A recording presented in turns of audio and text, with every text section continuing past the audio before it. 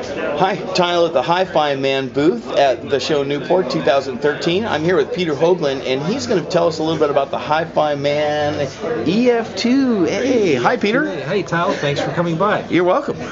We have the HiFiMAN EF2A. This is an amplifier we've had out in our line for a little while, but a lot of people haven't seen it, so we decided to bring it here and share it with everybody.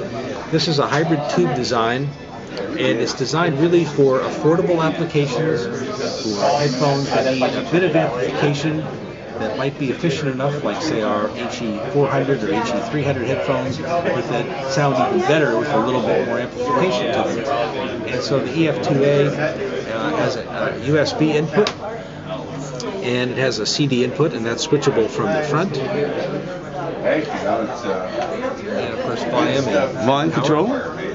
Quarter-inch headphone jack. Nice. And when I say it's affordable, it's $169 MSRP.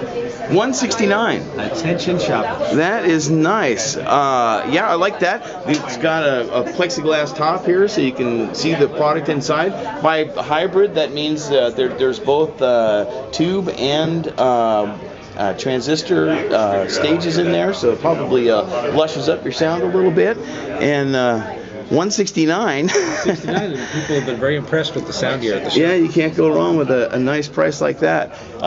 Cool. Thanks very much, Peter. Appreciate your time, and we'll see you guys at the next booth.